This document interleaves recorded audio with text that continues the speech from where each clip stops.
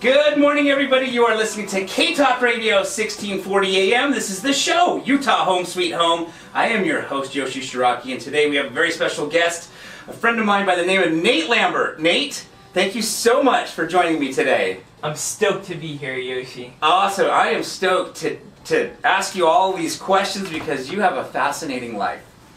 I think everybody who follows you on Facebook knows what I'm talking about.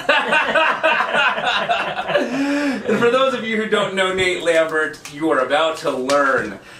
Nate is a world traveler but has a massive real estate business. And so it's really fascinating to see people that are killing it in the success of business still be able to figure out systems to travel the world regularly. I think every time I check your Facebook, you're not in Utah. This is like the only time you're in Utah this year, right?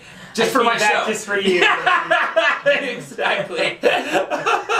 Oh, awesome. All right. So what we are going to be talking about today is building a high-producing real estate business as well as traveling the world, because you've learned, I've seen you post through all your travels, you've learned a lot of great tips. How to find good deals, how to find nice places at better prices. And I have to imagine now, probably with the COVID, there's not a lot of traveling, so maybe the deals are even better? Even better. That's awesome. That's awesome. All right, so let's dive into this. If I'm not mistaken, Nate, when we first met, you were a professor at BYU. Is that correct? I was, yep. Okay. And so how did you get your start in real estate, if you don't mind me asking? Yeah, that's a great question, Yoshi. I mean, I was really bored, you know. I was like sitting in my office all day writing these research articles that nobody really reads or cares about. And I did really well at it. I mean, I published 70 journal articles, wow. 5 books. I was being invited to give speeches like, you know, in Australia and England and the Middle East, out in Israel. And yeah. I mean, so I was traveling the world. My research was world renowned. That is awesome. But, you know, I started hitting a point where I'm just like, man, there's got to be something more than this. Like, yes. I was living paycheck to paycheck. I was feeling like I wasn't in control of my own destiny. Like, my department chair was in control of my destiny. Yeah. So I just wanted something more. So a friend of mine actually gave me a book about real estate investing, and he's like, "Hey, you need to read this." And I said, "No, I'm not interested." Like, yeah. My parents owned a fourplex, and it didn't go too well for him. So I'm like, "No, I'm not." But he persisted. A year later, he saw me researching how to become a millionaire, and he's like, "Dude, you need to read this book." And I'm like, "Okay, I'll read it." And yeah. I read it, and it was like, real estate's amazing. So I kind of started my journey dabbling in some real estate while I was a professor, sort of moonlighting. Yeah, yeah, nice. What book was this, if you don't mind me asking? Yeah, it was the path to the straight path to real estate. Oh, nice. Yeah, nice, very cool. And now the rest is history. The rest is history. How long after you read that book did you quit being a professor, if you don't mind me asking? You said, "I'm done. 9 to 5's over." Yeah, you know, it was about 2.5 years. That's fast. So yeah, it was like I got my first rental property. Yeah. And I just started getting more and more involved. I decided to get my realtor's license, and then I'm just like, all right, I'm done. Like, yeah. I'm out. I'm gonna go and be a full-time real estate investor. Yes. So, you know, one of the things that I'm fascinated, Nate, with you specifically, which is, I'm gonna prep the audience, the listeners here, is the speed of how quickly you built your success in real estate, right? And that's why I was so curious to see, from the time you read that book, for those of you listening, can you imagine today reading a book and in 2 years quitting your job? I mean, that's scary for a lot of people. 2 years from now, wait, I'm going to try and go and do a new venture. And that's what's so impressive about your story. You know, the part that I know is the shortness, the quickness of how you built so quickly. So you obviously have a strong mindset, because a lot of people that don't have a strong mindset would still be suffering from paralysis of analysis, right? They just would still be like, I should still do that real estate thing. 2 years, 3 years, 4 years later, they're still not quitting their 9 to 5.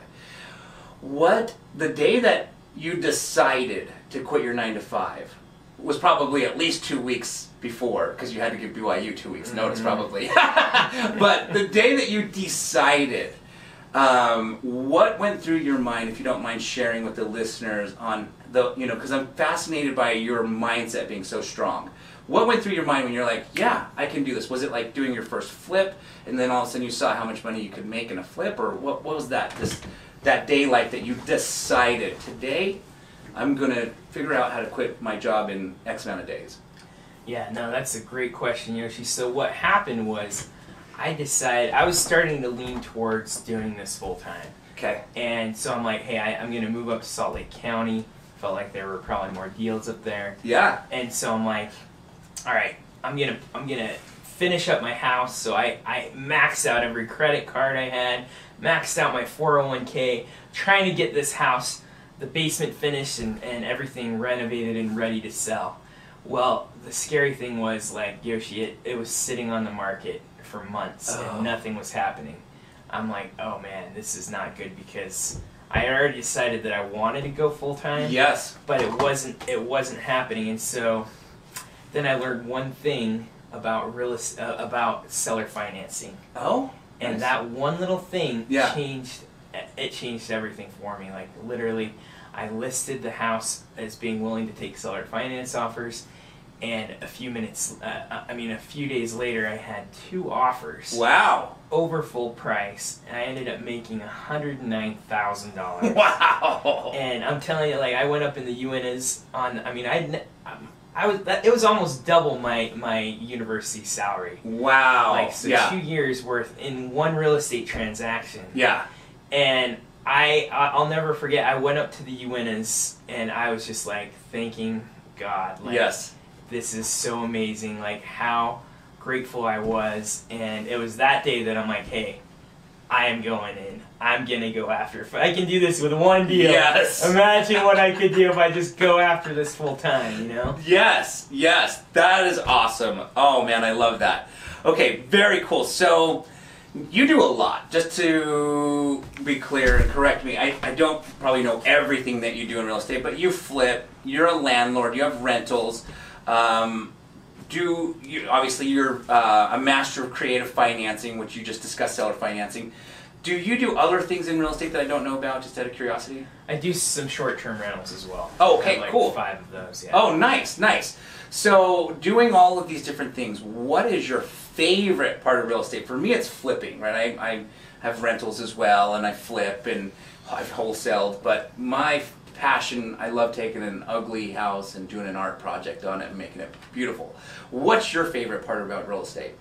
Yeah, I think doing the creative deals, like the seller finance deals, really helping someone who's up against the wall, is about to lose their house, their credit, they're going to go into foreclosure, get kicked out, and going in and helping someone like that. And then sometimes I'll flip it depending on the equity, sometimes I'll rent it out, but negotiating those deals and having those creative situations set up, I think, is my favorite part. That is awesome, because truly, the more you know about how you can creatively structure a deal, the more you're able to help people, right? And you being a creative financing master, you're probably able to help most people where a lot of, let's say, I'm a realtor, so not to discredit realtors, but a lot of real estate agents, you don't learn creative financing in real estate agent school. You're a realtor too, you mentioned earlier. Yep. So a game changer for me too was learning the creative financing, being able to offer more opportunities to individuals who are selling their house, like you said, in potential foreclosure and all that stuff. So that's fantastic. I didn't know that. That's awesome. I know you do a lot of creative financing, but it's always interesting to hear what someone's favorite part is.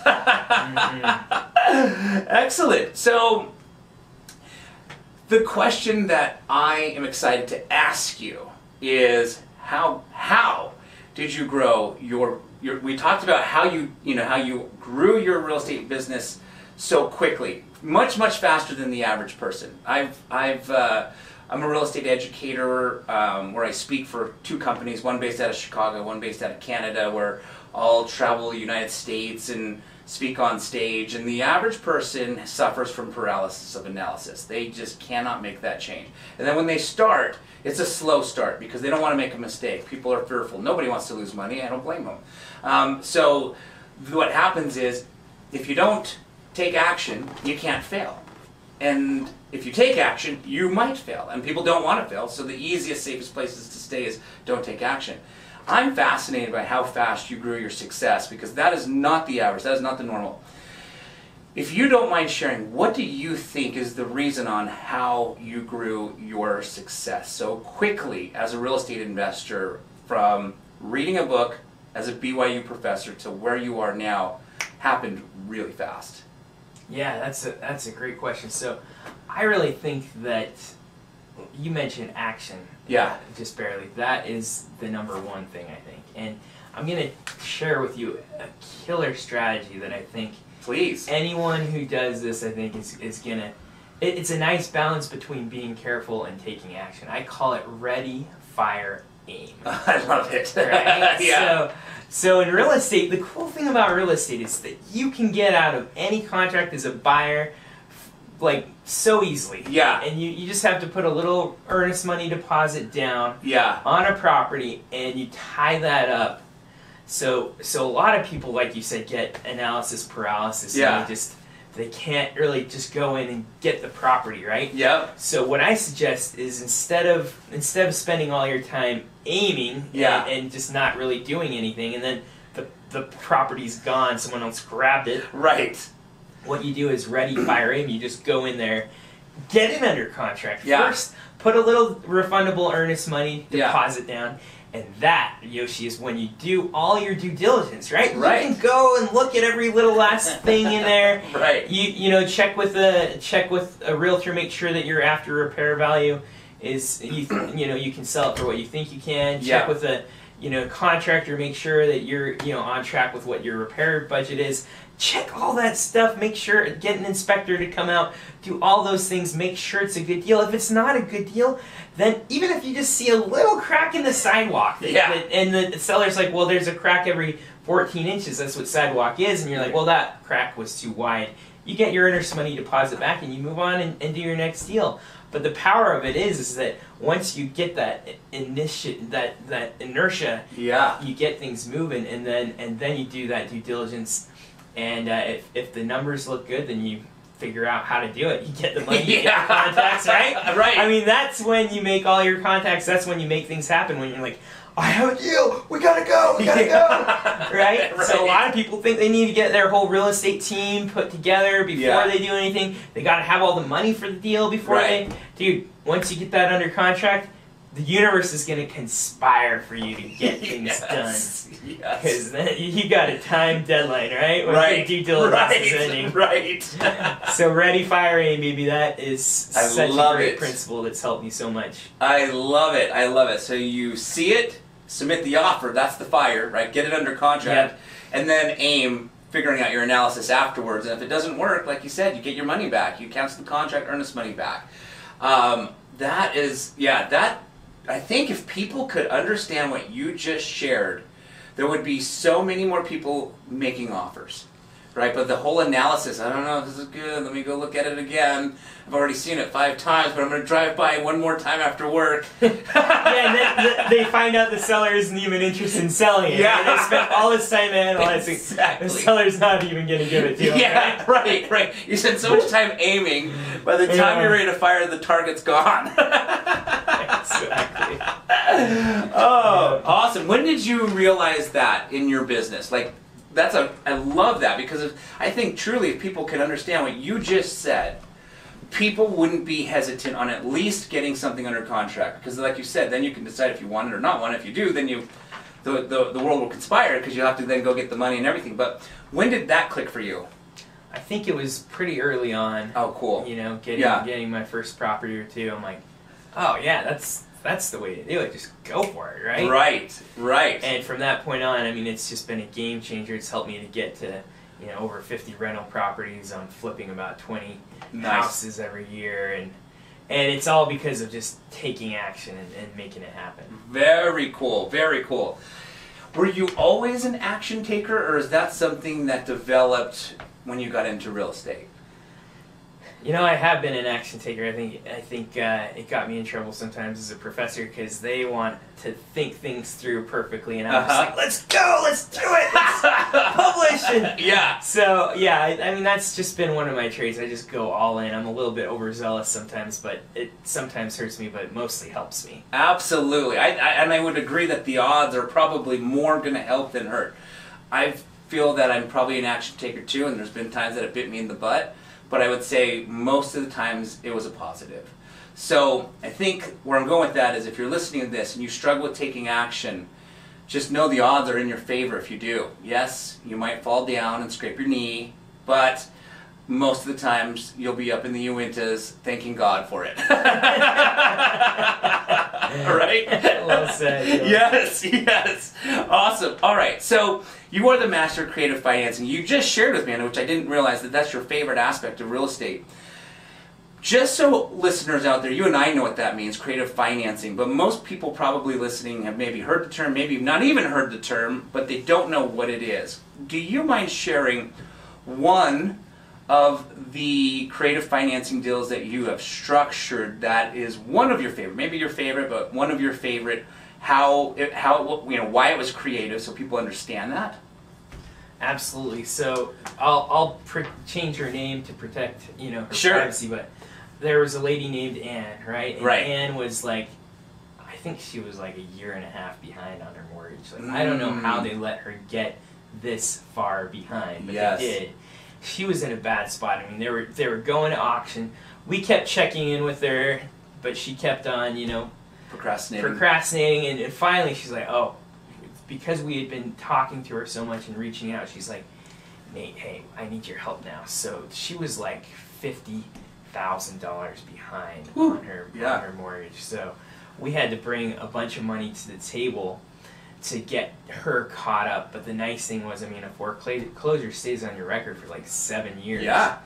And so it's like we saved Anne from going through all that foreclosure process, and we gave her an additional $7,000 to get back on her feet, to go find a new place to live. Yeah. Enough for a rental deposit and a couple months rent.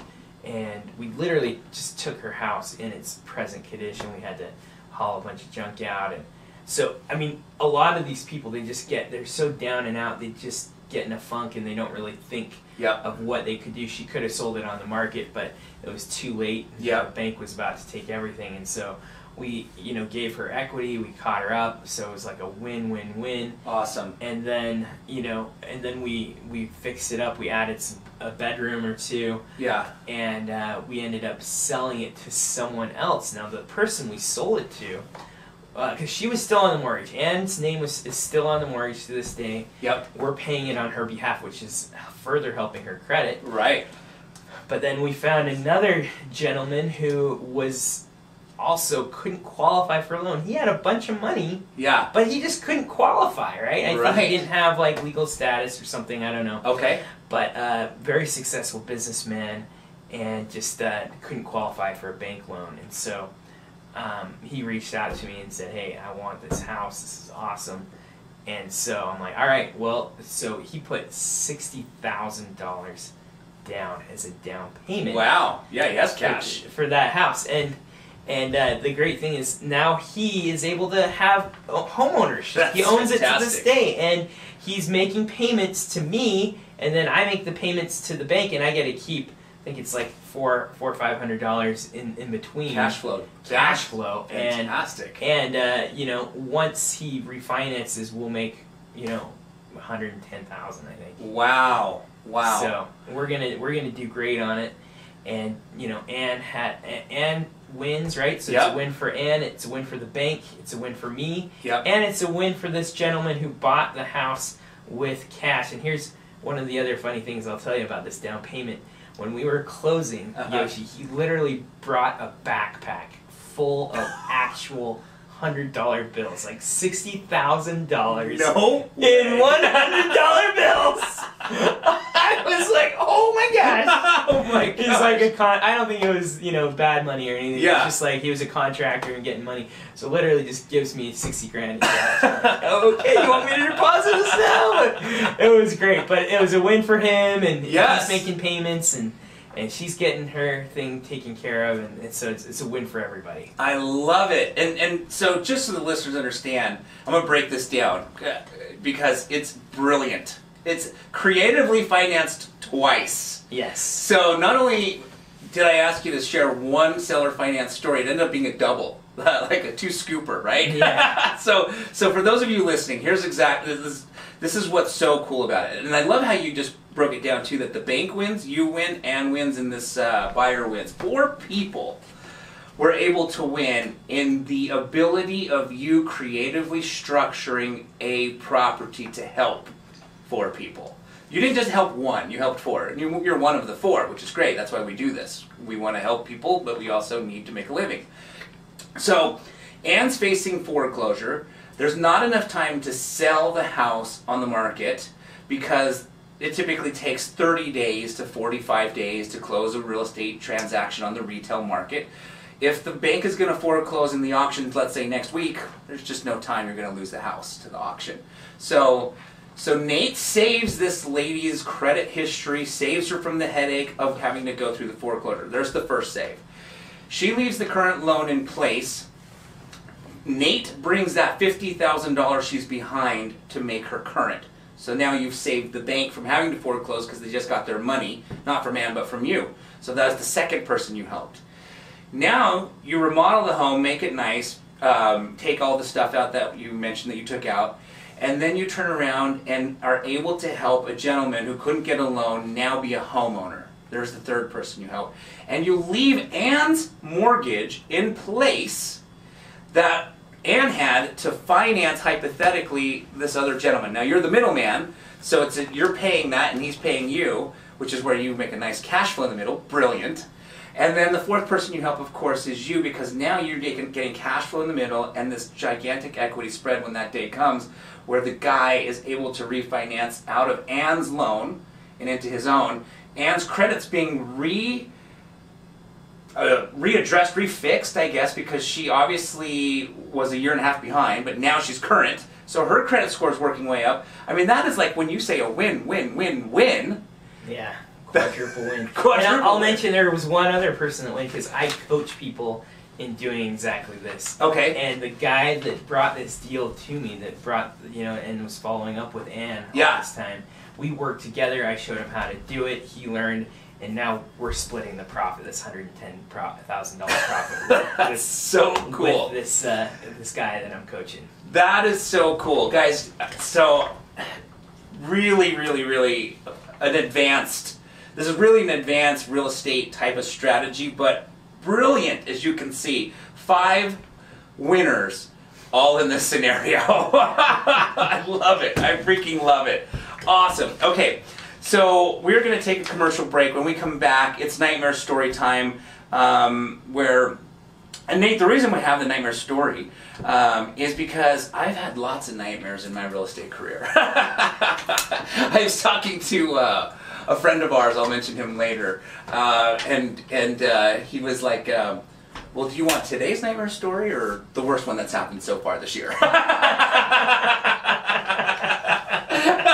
If you're in real estate, you have had a nightmare story, right? And so the reason we have this is because I like to share my nightmare stories and the lesson I learned so that other people don't have to learn from my mistakes. It's kind of like parenting. We teach our kids our nightmares of life so they don't have to go through those, right? And so when we come back, you're not going to want to go away. We are going to take a commercial break, but when we come back, we're going to have Nate share with us his nightmare story. So stay tuned. Did you know the Snappers is Awesome, the most convenient leash in the world? Love it. Perfect. So yeah. Are we doing well time-wise? Like, Oh, am I super going on good. too long? Or No, super good. Super good. Take as long as you want for the nightmare story. We leave about 15 minutes open. Some people tell it in 4. Not a big deal. If it turns out to be 4 minutes or 15 minutes, we adapt very easily because we've got these last questions here that basically make that difference. So Yeah, however comfortable you want to be. And then after the nightmare story, no matter how long or short it is, we'll take one more commercial, and that's when we'll come back and talk about how people can get in touch with you and your book. Awesome. Yeah. Dude, that's great. So another commercial break after the nightmare story? Correct. Okay. Correct. Yep. So, oh, here we go. So, and then if we need to, a third commercial break, but we rarely take a third. The third one is if we run out of, like, I've had one guest that was so short on words that we had to take a third. Okay, here we go.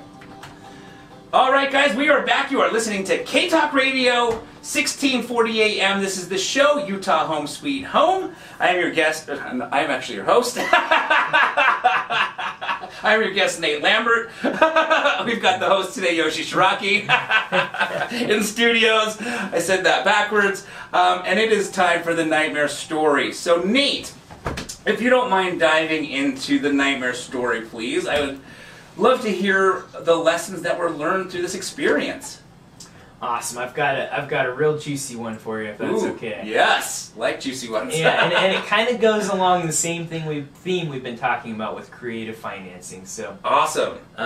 There was a guy. I'll just call him Joe. Okay. And Joe was behind on his mortgage. Okay. And this guy was a drug user. I mean, he used crack cocaine. Wow. He was also a hoarder. Okay, so he had, I'm not exaggerating when I say it was like stacked 5-6 feet up in the air, like all this stuff. Wow. In his house. Yeah. And so he was in a really bad situation, and I got called in again. I coach so many people. Yeah. And so sometimes I'm pulled in at the last minute to save a deal and make something happen. Right. So they said, "Hey, this guy's ready to go." This was Friday, right? And yeah. he said he's going into the auctions on Monday, so we gotta do something like right away. And this was Friday. I'm like, okay, well let's get him in. Let's go to the title company. Let's.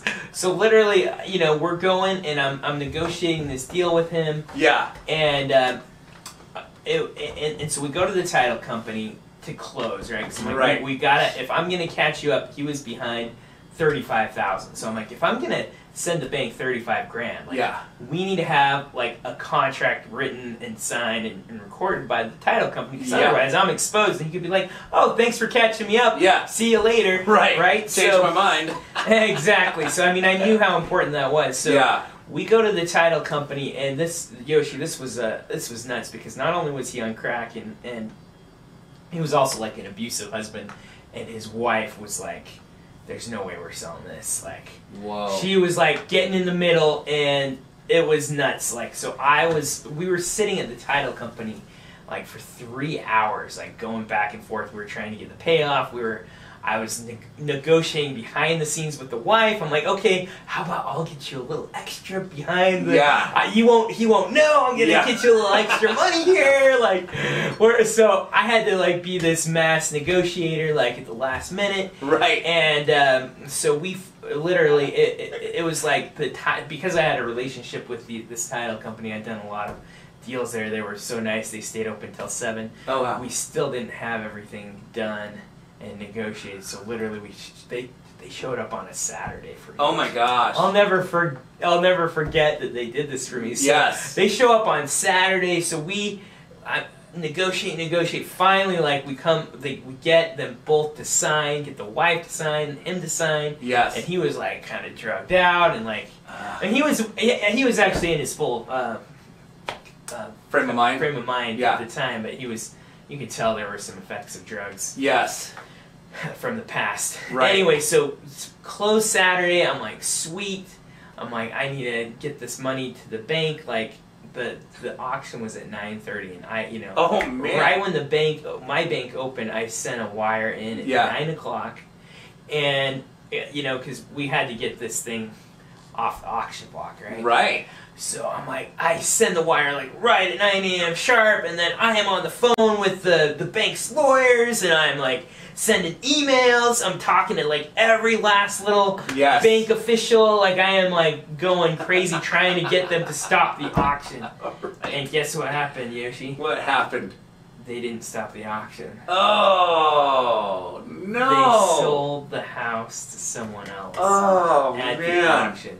Like, I sent 5 emails that they threw me up the chain of command. Yes. And it was a mess. But so I was super discouraged. And then I'm like, man, we did all this stuff and we didn't get this house. The title company went in on The Saturday. title yeah, I mean, we pulled out all the stops. Yeah.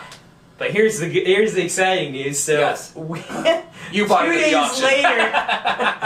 No, 2 days later. I think because I had sent so many emails of like my, Yes. my wire, notifications and everything. Like, and there was so much of a paper trail. Yes. That I had actually caught this up before the auction happened. That they actually undid the sale. No. And I know the guy that bought it. Way. So they undid the sale and gave it to me like 2 days later. So like I went from being at top of, high as a kite when we finished negotiations to bottom of the barrel when when they sold to someone else, back to the top of the when they gave it to me, right? Yes. But the story doesn't end there. Oh my gosh. So it gets even better. So literally, this guy, we gave him like 30 days to get his crap out. Yeah. I mean, he's got a lot of crap. I mean, Yeah. and he was like on drugs, And Yep. so, we gave him some money, and I think he took all that money and just put it right into his veins, Oh no. Yes. So he was like just sitting on his pile of crap, taking all his drugs into him. Right. And then, so he was out. He wasn't doing anything to move out, and his dad got involved, and his dad was like threatening to sue us, and we're like, oh my gosh, this is insane. Yes. So, so finally we ended up having we filed the evictions and everything. Yeah. Finally we went in, and they had 3 police officers like going in. This guy was threatening to commit suicide. I mean, it was so messy. Wow. But I got the dad on my side, and, Yeah. and we got these 3 police officers, and they escorted this guy out of his house. Wow. And then we had, I'm not joking, we had 17 dumpsters. Holy cow. 17 dumpsterfuls of just stuff. I think my record's 6. Yeah. 17? I know, it was insane. And we put it in a place where he could come and get the stuff if he wanted to, so we tried to be fair with him. And then we also had like the contract. I mean, it was like gross, like dead cats. I think there were 4 dead cats. Oh, jeez. And so that was another wild ride getting him out. Wow. Yeah, and then we put it on. We finally like fixed it up. We got it on the market, and then it didn't sell. Like didn't sell. I'm like, what's going on? This is like a nice rehab. Yeah. And so then all of a sudden, out of the blue, it was like spring hit. Yeah. And like we had like 4 offers in a 24-hour period. Out of the blue. Wow. We made 101 grand. Wow. So it was like, had a lot of nightmare elements in there, right? Yes. But it was the craziest, most thrilling, exciting deal of my life. Seriously. We overcame the nightmares to just have an incredible home run hit. That is fantastic. How did you find out 2 days later that you're getting it back? Did you just keep following up with more emails, or did you were like, okay, I'm done, I lost it, and then all of a sudden you got an email saying, hey, it's actually yours? Yeah, I just got an email saying. No way! Yeah, I'm like, whoa! That is fantastic. Yeah. Amazing, amazing. The guy who bought it at auction, do I know him? I think so. You'll have to tell me later. That is a really cool story. Fantastic. Wow, so that's amazing. So I've had a couple of those where I purchased a home from a landlord.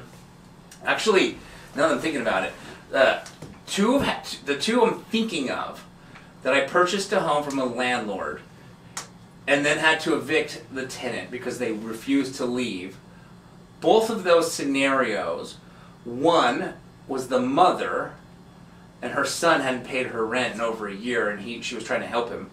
And so she told me, I didn't have the heart to evict my own son, so I'm selling the house because I can't keep the house. I'm paying his mortgage and my mortgage, and he's supposed to be paying me rent. I helped him buy the house.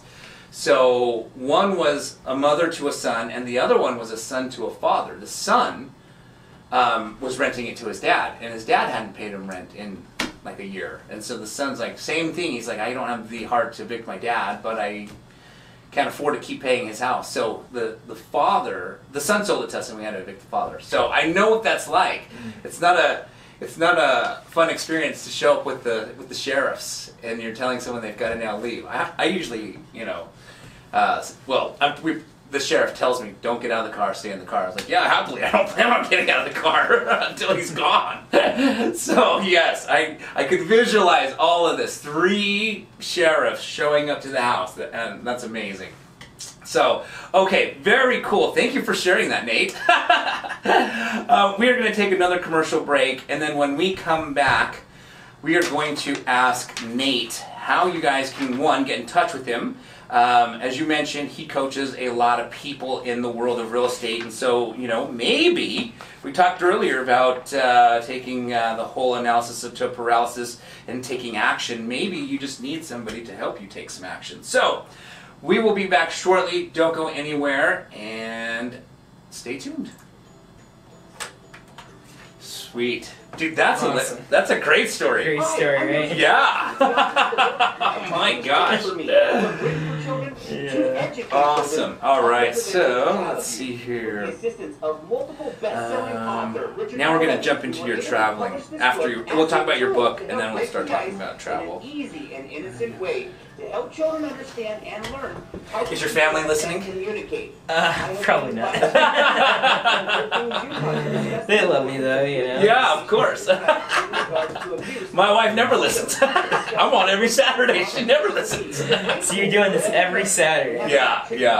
Nice. Yeah. So, but you're also traveling around, like doing coaching, or not in the last year. Yeah, just the whole COVID, of course, has made that really hard. But I was probably 2 years ago. I was probably once a month in some random city. All right, here we go. All right, guys, you are listening to K-Talk Radio, 1640 AM. This is the show, Utah, Home Sweet Home. I am your host, Yoshi Shiraki. Our special guest is Nate Lambert. Guys, we have been talking a lot of cool stuff, from creative financing to building a business. And if you've missed any part of the show and definitely want to hear it, you can go to our website, utahhomesweethome.com. And if you scroll down to the very bottom of the first page, actually any of the pages, you'll see the social media links, and then you can click on the YouTube link. We post all these shows on our YouTube channel, so feel free to shoot on down there. If you've got any questions, you can submit them through the website, send us an email, give us a call. Nate, how can our listeners get in touch with you if they want to get involved? Yeah, that's a great question, Yoshi. So I have a website, investwithnatelambert.com. Nice. And here, I got a special offer for your listeners. Ooh, thank you.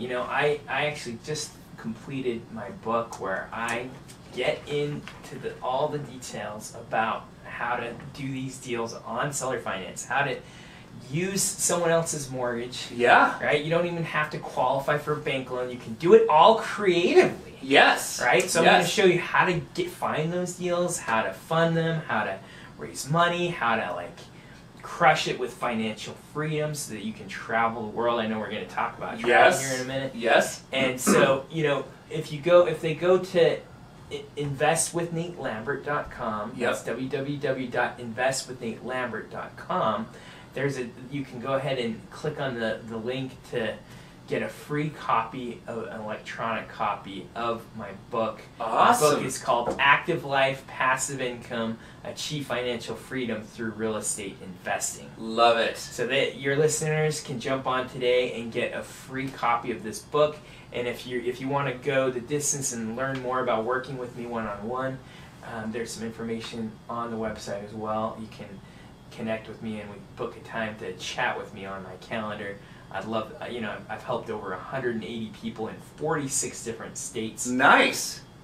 Nice. To do deals, and some of them have done 40+ deals. Wow. So yeah, I've helped a lot of people attain financial freedom in their lives. And That's awesome. I'd love to be a resource for your listeners as well. Nate, thank you so much. That's a great opportunity. Guys, if you are listening, definitely don't pass this up.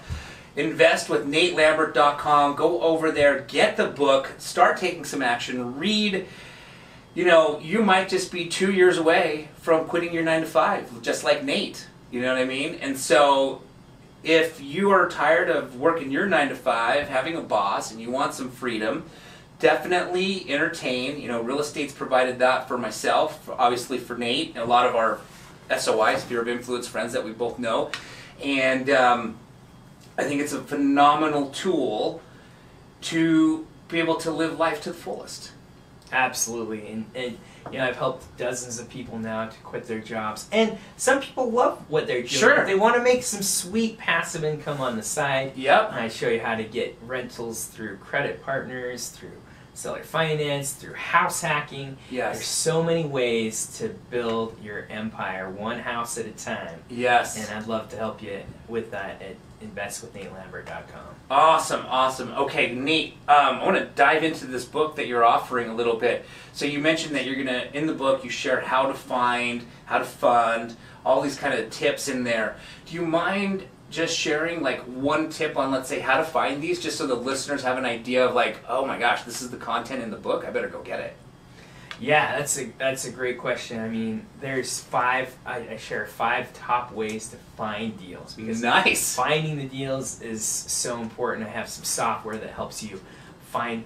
Here's the key, Yoshi. It's not about going on the internet and looking on the MLS. That's not the place to find it. So I have some software that I can help you identify off-market deals. People like these individuals I was talking about, Ann and Joe, who are in a bad situation, need some help, and there's even ways that you can send them mailers, you can go knock on their door, you can decide yourself, or give them a call. Yes. You can decide what contact method you're most comfortable with, and I have like an individualized plan that I do with people that says, all right, here's the different ways to find them, what way works best for you, for your schedule, for your level of comfort. Right. There's so many ways to do it, and I'd love to set an individualized game plan with you. That is fantastic. I love that. I love it. I love how you said mailers. I do mailers. You know Josh Christensen, right? Yes. Obviously you do. I know you do. It's funny because I get Josh's mailers all the time. And for those that are listening, I used to sit in a desk in an office that was like 5 feet away from Josh. So I'd bring the mailers to the office and like, Josh, I'm not selling my house here. But it's a great way to find deals. It is. So, okay, awesome. Well, thank you for sharing that.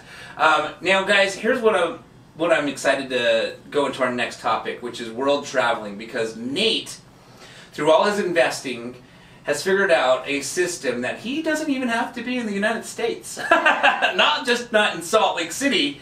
He is, most of the time, not even in the United States. So, just to give the listeners an idea, do you mind sharing, I don't know, 2, 3, 4 of your top favorite places you've traveled in the world? And if they are U.S. cities, that's great, but just the top cities that you've enjoyed.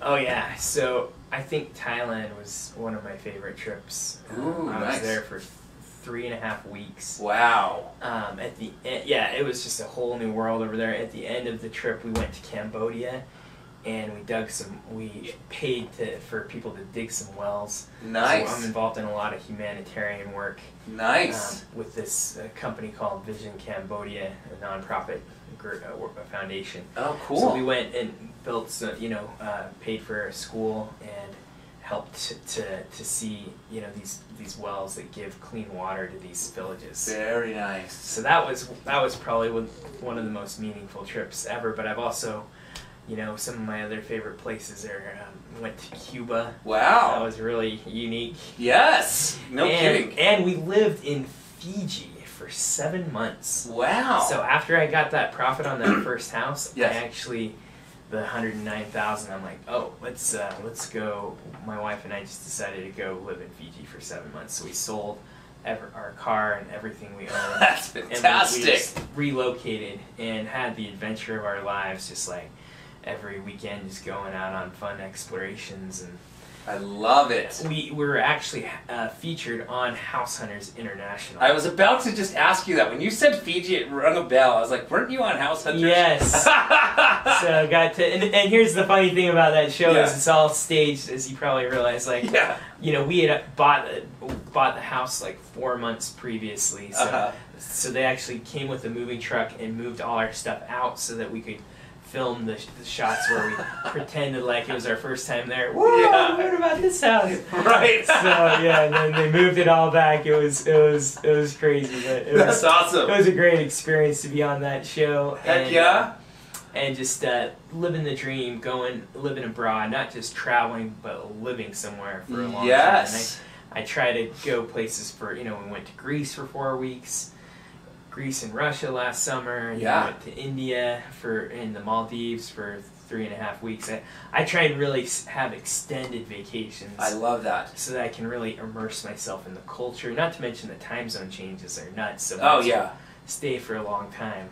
Love that. Nate, and just to share with the listeners, you bring your whole family, which you've got children at 4? 5 boys. 5 boys. Yep. Gotcha. So Nate isn't just traveling the world with him and his wife. They're bringing the whole family. What an experience for 1, your boys, and 2, for the family as a whole. I mean, that is like quality bonding time that I think most parents wish they could have. Oh yeah, I mean, on one of those trips, we make more memories than a lot of people do in their whole life. Right? I mean, it's so much fun just getting out and being with the kids and spending that quality time. Yes, yes. Okay, perfect. So you've done all of this great traveling. You do a lot of it. I've seen you post how you've got, you know, you've learned tips along the way on traveling. Do you mind sharing? Let's say somebody's out there going, dude, I want to go to India for 4 weeks. I want to go to Greece. I want to go to Russia. I want to go to Cuba. What are some tips that, let's say if your sister, brother, sibling, I don't know if you have a sister or brother, so your sibling came to you and says, Nate, I want to go here. Can you help me plan this trip? Any tips that you could share with the listeners on how to do that? Yeah, absolutely. So, you know, I was traveling the world even when I was a poor professor because I got creative. I figured out how to do it. Nice. So there's sometimes you might have to exchange a little bit of privacy. Yeah. But we would always rent out our house on Airbnb while we were gone. And that would actually fund a lot of our vacation, right? Yeah. So that's one tip. Yeah. List your own house, you know, take the valuables to another place and list it. And then what we would also do is there was this website called homeexchange.com. Okay. Where you can offer up your house in exchange for someone else's house. Oh. So we stayed in Hawaii for 5 weeks. We had a 5-week house and car exchange. No way. The whole trip was like $700. Wow, and they they stay in your house. Yep, and use our car, and we use their car and stay in their house. That's fantastic. And I got to do that in New Zealand, you know, so and Costa Rica. Wow. So literally, like, I was doing this, and like I didn't even have to pay for accommodations because I was just trading and willing to give up a little bit of, you know, comfort of having someone stay at my own house for being able to stay at their house. And actually, 2 of those 3 didn't even end up staying at my house. No way! I got literally a free accommodations in Wellington, New Zealand, and Costa Rica. Amazing. Yeah. Why didn't they stay? I don't know. Maybe their plans changed or something like that. That's so amazing. They thought they were going to stay, but they didn't. So I just had a free place. Wow. Wow. And do these happen? Just curious. Obviously, Salt Lake is a winter attraction city. Do these happen during the winter? I mean, you're going to Hawaii in the winter. They're coming here to ski. Is that kind of how it went down? Yeah. Yep.